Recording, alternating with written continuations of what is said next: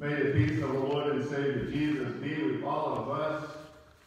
And this 20th Sunday after Pentecost, the church is kind of empty this morning. We have a few helpers. But I know a lot of people are connected with us. Most of the people at St. Paul's are connected through Facebook or on the radio. If you don't know, we had a couple of cases of COVID-19 in our congregation, so we had to have only online services for the next 2 weekends. So today and next Sunday, we are not having services. We're going to have services, but with the Lord's law. But we welcome you to our service as you are on radio or you are on Facebook. Blessings for you as you worship with us. Today we will talk about the hope that our Lord and Savior Jesus gives to all of us. And we will start the service asking God's presence. We start today in the name of the Father, and of the Son, and of the Holy Spirit. Amen. Let us confess our sins unto God our Father. Holy and gracious God, I confess that I have sinned against you this day. Some of my sin I know, with thoughts and words and deeds of which I am ashamed. But some is known only to me. In the name of Jesus Christ, I ask forgiveness. Deliver me, O Lord, according to your mercy and steadfast love, and restore me that I may rest in your peace. Amen. The congregation, Almighty God, our Heavenly Father, has had mercy upon us and given to us His only Son to suffer and die for our salvation. As a called and ordained servant of Christ and by His authority, I therefore forgive you all your sins. In the name of the Father, and of the Son, and of the Holy Spirit. Amen.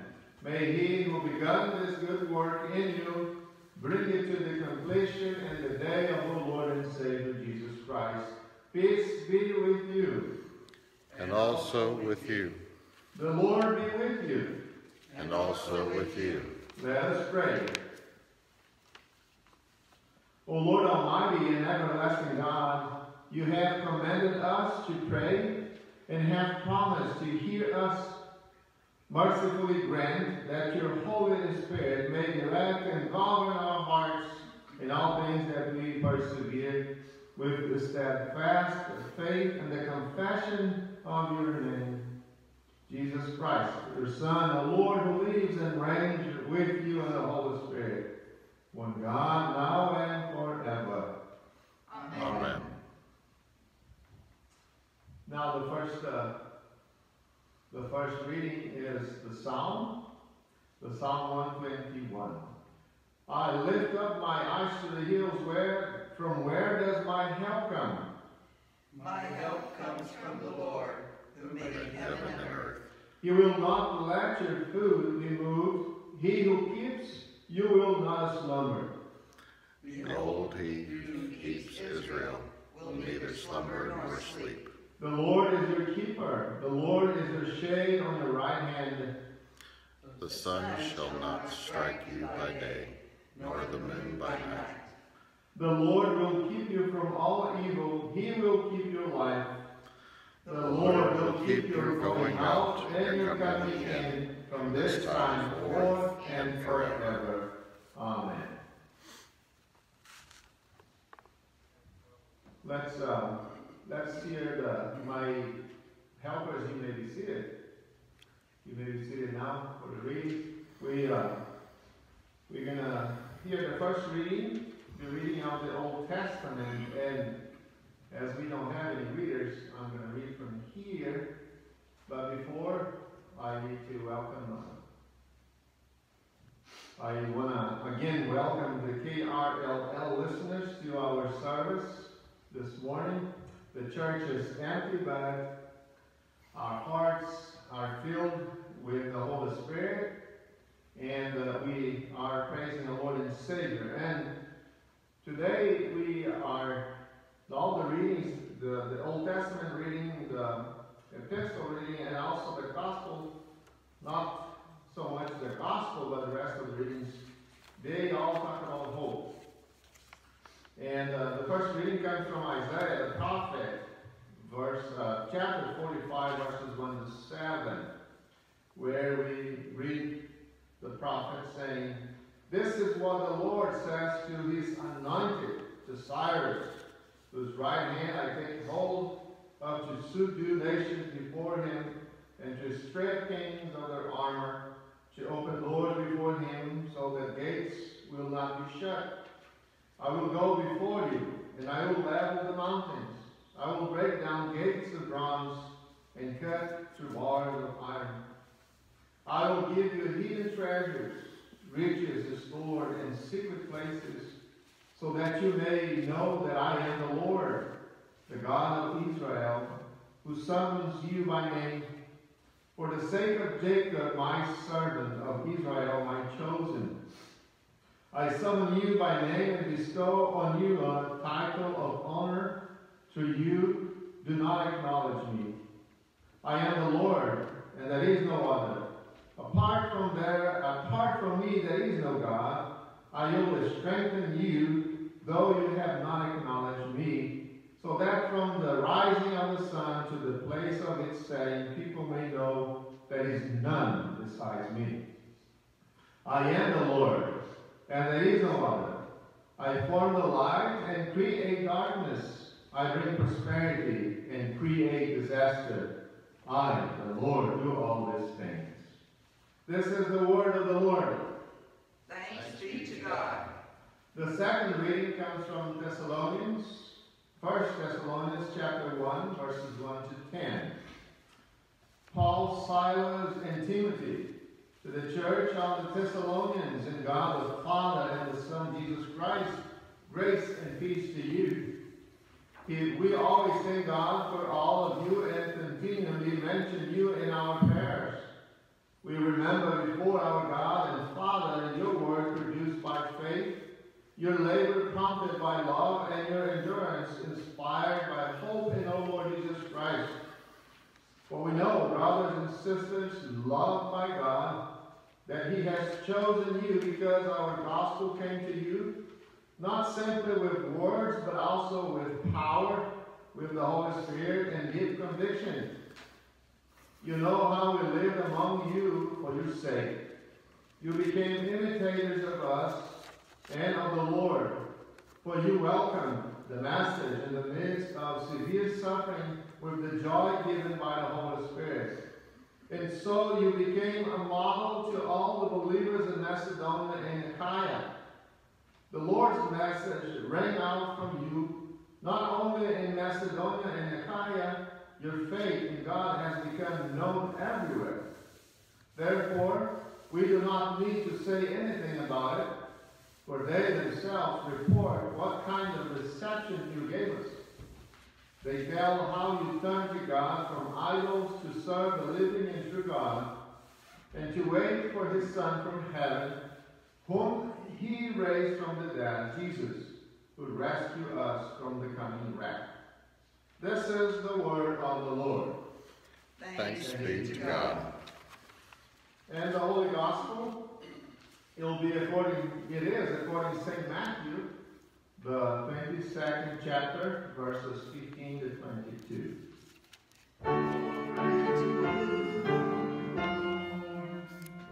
Then the Pharisees went out and laid plans to trap him and his words. They sent their disciples to him along with the Herodians. "Teacher," they say, "we know that you are a man of integrity and that you teach the way of God in accordance with the truth. You aren't swayed by others because you pay no attention to who they are. Tell us then, what is your opinion? It is right to pay the imperial tax to Caesar or not?" But Jesus, knowing their evil intent, said, "You hypocrites, why are you trying to trap me? Show me the coin used to pay taxes." They brought him a denarius, and he asked them, "Whose image is this? And whose inscription?" "Caesar's," they replied. Then he said to them, "So give back to Caesar what is Caesar's, and to God what is God's." When they heard this, they were amazed. So they left him and went away. This is the gospel of the Lord. Praise to you, O Christ. Let us confess our faith in the first article of the Catechism. The first article of the Apostles' Creed tells us about the creative work and continuing care of God the Father. The explanation written by Martin Luther further explained the work of God the Father and our faithful response. I believe in God the Father Almighty, maker of heaven and earth. What does this mean? I believe that God has made me and all creatures, that He has given me my body and soul, eyes, ears, and all my members, my reason and all my senses, and still takes care of them. He also gives me clothing and shoes, food and drink, house and home, wife and children, land and animals, and all I have. He richly and daily provides me with all that I need to support this body and life. He defends me against all danger, and guards and protects me from all evil. All this He does only out of fatherly, divine goodness and mercy, without any merit or worthiness in me. For all this is my duty to thank and praise, serve and obey Him. This is most certainly true. Amen. Let's sing the next song, "My Faith Looks Up to Thee."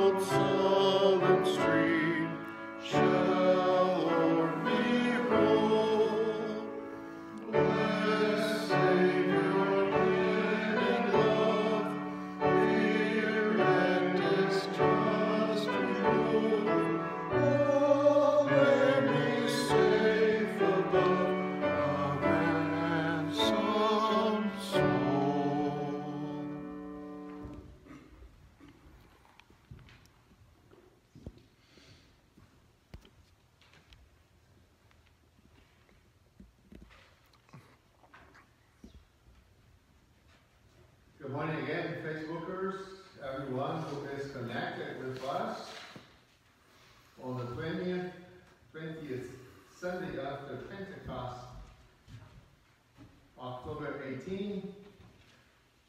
Today we will meditate on the words of the Apostle Paul and I'm kind of down over here, so I get closer to Jason. Jason is recording, and we were just a little concerned about the sound, so I'm closer to the microphone. I want everybody to be able to listen to the sermon. The sermon is based in 1 Thessalonians chapter 1, where the Apostle Paul tells us words of hope. If you have your online bulletin or if you have your Bible at home, you can remember the reading. Especially, I want to emphasize the verse 3. We remember before our God and Father your work produced by faith, your labor prompted by love, and your endurance inspired by hope in our Lord Jesus Christ. Endurance inspired by hope.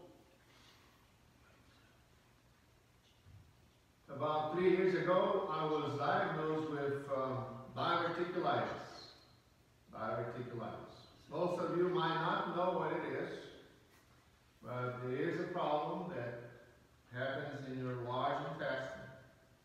A lot of people suffer with that, but not everyone has to have surgery. So I had to have a surgery, hoping that my problem would just go away. Well, at first I treated it with medicine. And I thought, well, maybe if I just do some diet and drink all the medicine, I will be just fine. I was hoping for that, but it didn't happen. 1 year later, after starting feeling and having many episodes of diverticulitis, I saw a specialist, and he said, the best hope for you is to have a surgery. And he said, well, the surgery, hopefully, it's going to be laparoscopic. Not a big cut in my stomach as I had. So I was hoping that the surgery would go well, and I would have the laparoscopic surgery, which didn't happen. I had to have 2 surgeries because of that. I could continue going on and on with my story about my surgery, but if you notice, as I am telling you about my surgery and all the things that happened before, I use the word hope about 4 or 5 times. I was hoping, I hope. And this is one of the words that we use on our daily basis, because we all have hope for something. We right now have hope that that COVID-19 is go away so we can go back to our kind of normal lives. Someone said it's never going to be normal again, but we believe that it kind of can be normal. At least we can get together. We hope that this next 2 Sundays will go fast so we can get together in church again. So we are always hoping for something, which is not the hope that the Apostle Paul describes in 1 Thessalonians chapter 1. The hope that the Apostle Paul is describing, it is completely different than this one that I had on my surgery, the ones we have on our daily lives. We give thanks to God, he says, always for you, making mention of you in our prayers, remember without ceasing your work of faith and labor of love and patience of hope in our Lord Jesus Christ. The hope that the Apostle Paul tells us about, it is the hope in Jesus Christ, our Lord and Savior, which is completely different than the earthly hopes we have. In the scripture itself, the Bible itself, uses the word hope at least 200 times. At least 200. The hope in Jesus Christ, it's mentioned 200 times at least in the Bible. It must be important. And it is. The hope in the Bible is not the same word hope in our, as I said, in our modern vocabulary or modern dictionary. When we use the word hope, we always want to extern, we always want to tell about our wants, desires, our dreams. We hope that will rain, we hope that a lot of things will happen, but as Christians, what does it mean to have hope?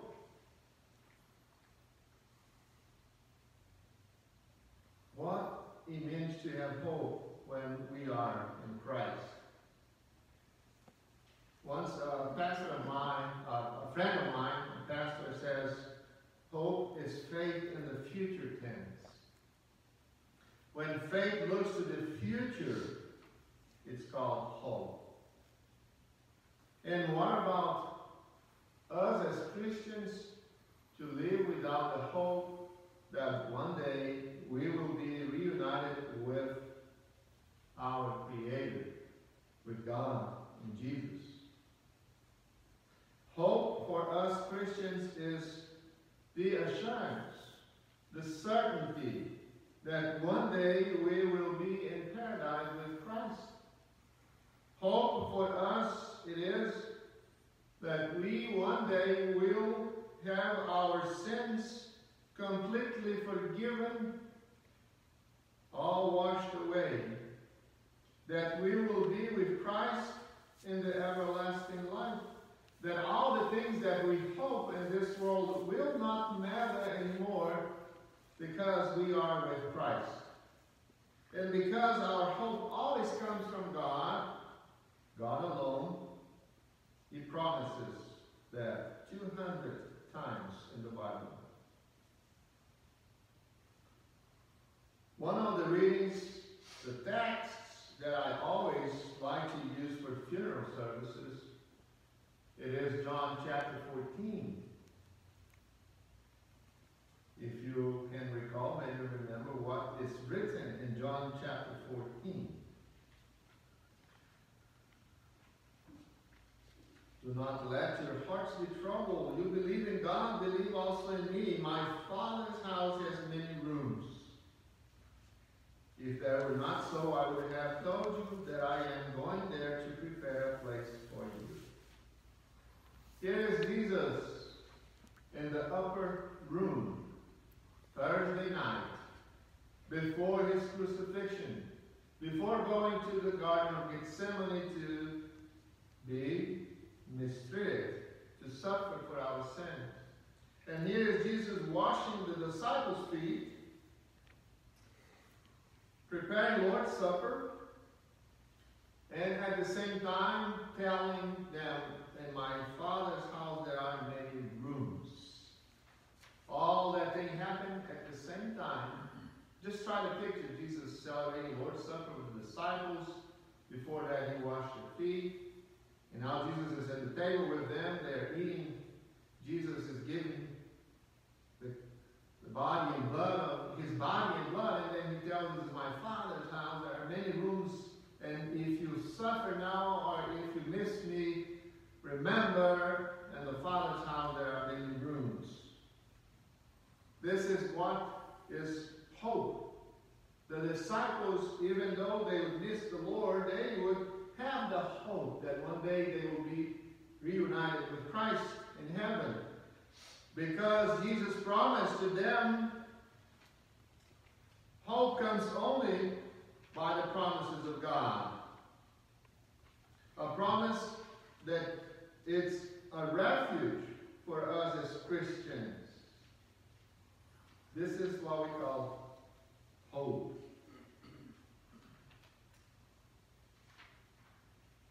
Hope is the certainty we have.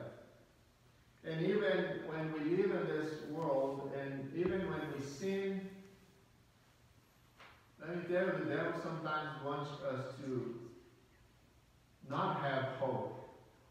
When we have, sometimes we sin against God or against someone, it seems like hope goes away. We feel not worthy of this. And then God comes and tells us that even though I have sinned, I still have forgiveness. And the hope of eternal life continues. Is still mine. In John chapter 16, verse 33, he says, I have told you this thing so that in me you may have peace and hope, I would say. Because we have peace with Jesus, we have also hope.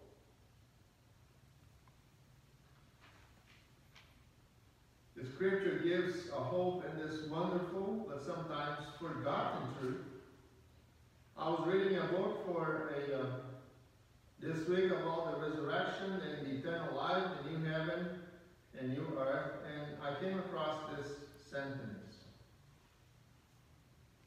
Scripture gives a hope in this wonderful but sometimes forgotten truth that God never gave up on his original plan for human beings to dwell on earth. In fact, the climax of history will be the creation of a new heaven and a new earth, a resurrected universe inhabited by resurrected people living with the resurrected Jesus.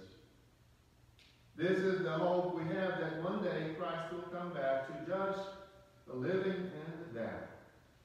He will transform the world we are living in and make into a paradise for all of those who believe in him. This is hope. This is the hope God is calling us all to have.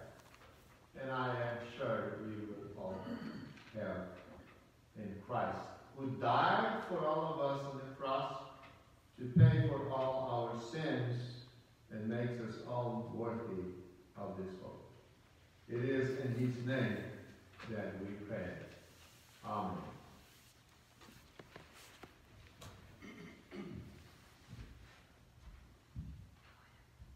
Thank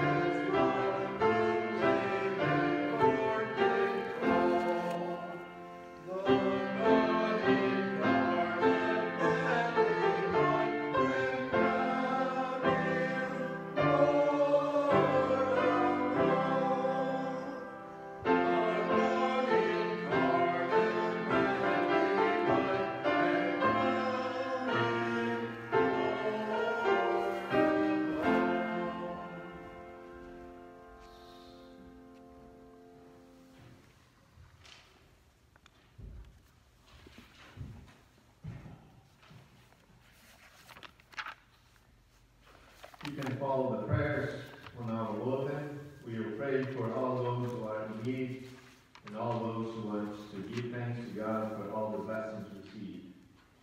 Almighty God, your word is the lamp to our feet and the light to our path. Bless those who gather to teach and learn your word, especially our Sunday school, catechism classes, and Bible studies, that we show ourselves wise and faithful sons and daughters who delight in your word and walk in your ways. Lord, in your mercy, hear our prayer. Almighty God, you carry the burdens of us all in your Son, who was wounded for our transgressions. Deliver the sick from illness, the suffering from their pain, the troubled from their distress, and the dying from fear.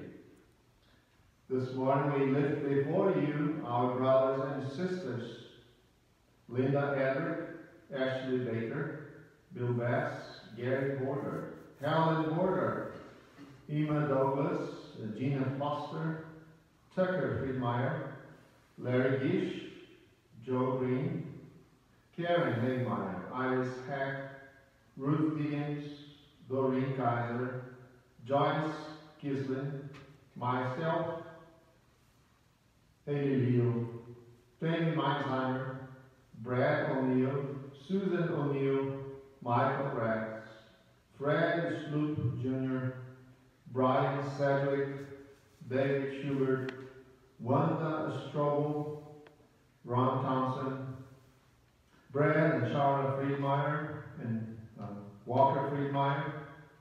We also ask the Lord that you give them courage and strength in their afflictions, that we may trust in your promises and wait your promises of healing according to your gracious will, Lord Heavenly Father. Lord, in your mercy, hear our prayer. Gracious God, Heavenly Father, as today we are only online with our doors closed, we implore and we ask you, Lord, that you will protect and bless all of us, that you will deliver us from any COVID-19, that you will be upon each member of this congregation, that you will bless us, O Lord. Thank you for this day. Thank you for the many blessings that you bestow upon all of us. For the internet, we praise and thank you, Lord, because it is through the internet or the radio that today a lot of people can still listen to the service. We thank you, Lord, for those live streams, media, and the radio station in town that provides this for us. Gracious God, Heavenly Father, we also thank you for St. Paul's Lutheran Church, as this year we celebrate 160 years of blessings. We thank you, Lord, that from the foundation of this congregation to this day, you have been blessed all of us, so we can continue to spread the good news of Jesus, O Lord. Continue to bless all of us so we can continue to share the good news of Jesus Christ to all those in need. Almighty God, you have promised never to abandon your children. Give us such confidence in your gracious will that we not abandon you in times of past, grow weary when hope is tried, or listen with itching ears to the false voices who would entice us. Helps us always and in all things to hold on to your promises with joy and thanksgiving.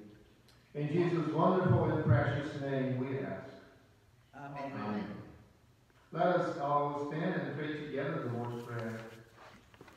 Our Father, who art in heaven, hallowed be thy name. Thy kingdom come, thy will be done on earth as it is in heaven. Give us this day our daily bread, and forgive us our trespasses, as we forgive those who trespass against us. And lead us not into temptation, but deliver us from evil. For thine is the kingdom, and the power, and the glory, forever and ever. Amen. You all receive the blessing. The Lord bless you and keep you. The Lord make his face shine upon you and be gracious to you. The Lord look upon his face unto you and give you peace. Amen. Amen. Let's sing the last song, Spread the Reign of God the Lord.